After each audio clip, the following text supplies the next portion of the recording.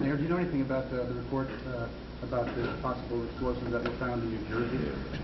Yeah, I think the police commissioner was able to get information about that.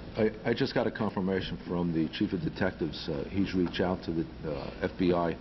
They have confirmed that someone has been stopped in New Jersey, 3 men in a van. However, there was no explosives in the van. All right, they're being held for questioning. Where in New Jersey?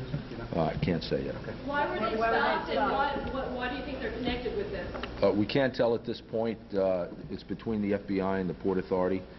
We just got the confirmation by phone after I left the last briefing. Were they on the George Washington Bridge as they were heading to New Jersey? No, they weren't.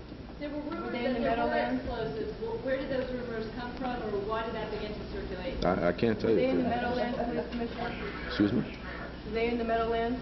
It's my understanding, but we haven't confirmed that. Do we know why they were stopped, sir? Not yet.